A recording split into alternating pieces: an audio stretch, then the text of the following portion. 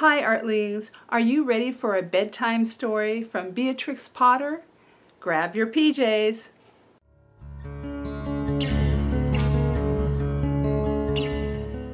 I'm Melanie Gruby, and this is the place for creative souls to find their way in this crazy world.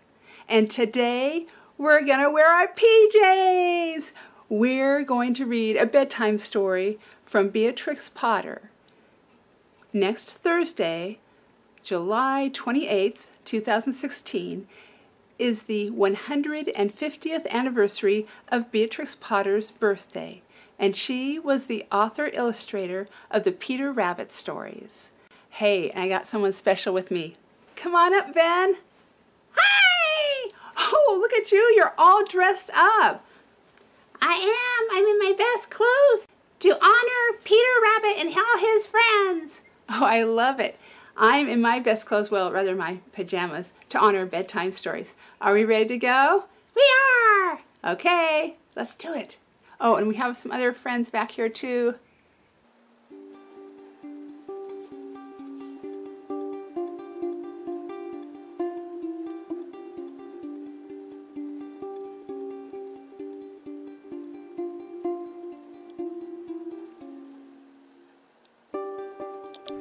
The Tale of Mr. Jeremy Fisher. Once upon a time there was a frog called Mr. Jeremy Fisher.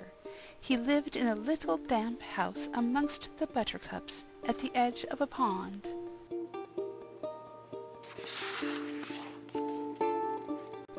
The water was all slippy-sloppy in the larder and in the back passage. But Mr. Jeremy liked getting his feet wet, and nobody ever scolded him, and he never caught a cold. He was quite pleased when he looked out and saw large drops of rain splashing in the pond. I will get some worms and go fishing and catch a dish of minnows for my dinner, said Mr. Jeremy Fisher. If I catch more than 5 fish, I will invite my friends, Mr. Alderman Ptolemy Tortoise and Sir Isaac Newton. The alderman, however, eats salad.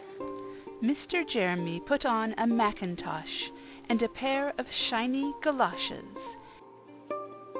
He took his rod and basket and set off with enormous hops to the place where he kept his boat. The boat was round and green and very like the other lily leaves. It was tied to a water plant in the middle of the pond. Mr. Jeremy took a reed pole and pushed the boat out into open water. I know a good place for minnows, said Mr. Jeremy Fisher. Mr. Jeremy stuck his pole into the mud and fastened his boat to it. Then he settled himself cross-legged and arranged his fishing tackle. He had the dearest little red float. His rod was a tough stalk of grass.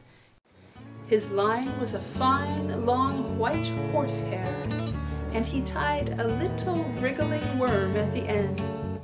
The rain trickled down his back, and for nearly an hour he stared at the float. This is getting tiresome.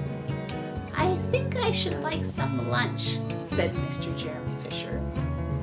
He punted back again amongst the water plants and took some lunch out of his basket.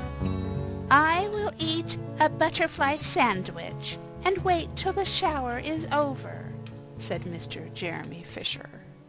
A great big water beetle came up underneath the lily leaf and tweaked the toe of one of his galoshes. Mr. Jeremy crossed his legs up shorter, out of reach, and went on eating his sandwich. Once or twice something moved about with a rustle and a splash amongst the rushes at the side of the pond.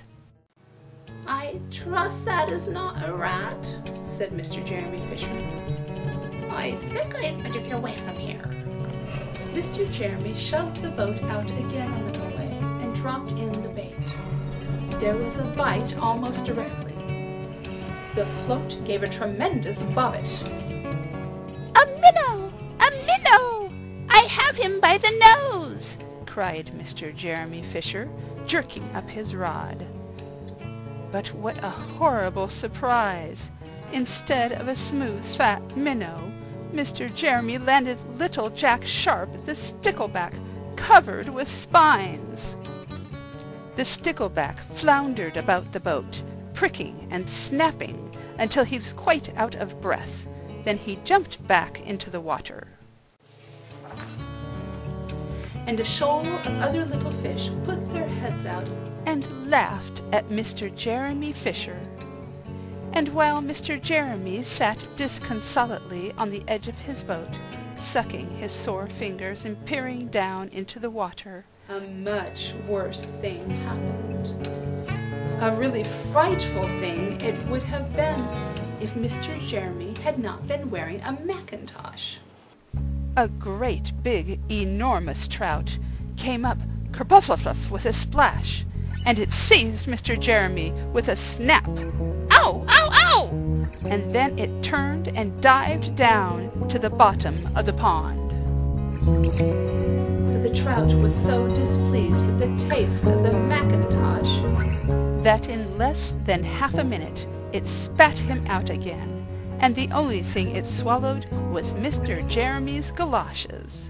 Mr. Jeremy bounced up to the surface of the water like a cork and the bubbles out of a soda water bottle, and he swam with all his might to the edge of the pond. He scrambled out on the first bank he came to, and he hopped home across the meadow with his mackintosh all in tatters. What a mercy that was not a pike, said Mr. Jeremy Fisher. I have lost my rod and basket, but it does not much matter, for I am sure I should never have dared to go fishing again. He put some sticking plaster on his fingers, and his friends both came to dinner. He could not offer them fish, but he had something else in his larder. Sir Isaac Newton wore his black and gold waistcoat, and Mr. Alderman Ptolemy Tortoise brought a salad with him in a string bag.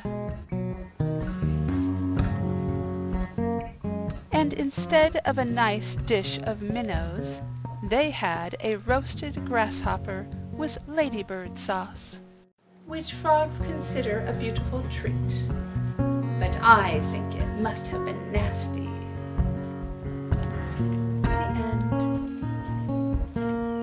Okay, Artlings, now it's your turn. Tell me about your favorite author-illustrator of bedtime stories. I can't wait to hear. Tell me in the comments below. And if you don't mind, give this video a little like and maybe even comment. That way I'll know if I'm doing my job right. And thank you, Artlings, for spending some time with me. I loved it. And remember, Artlings, don't be afraid to spill a little paint, a little ink, or a few pixels.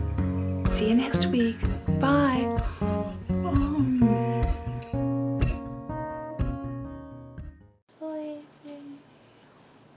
I'm not sleepy. I'm not sleepy. I know you're not.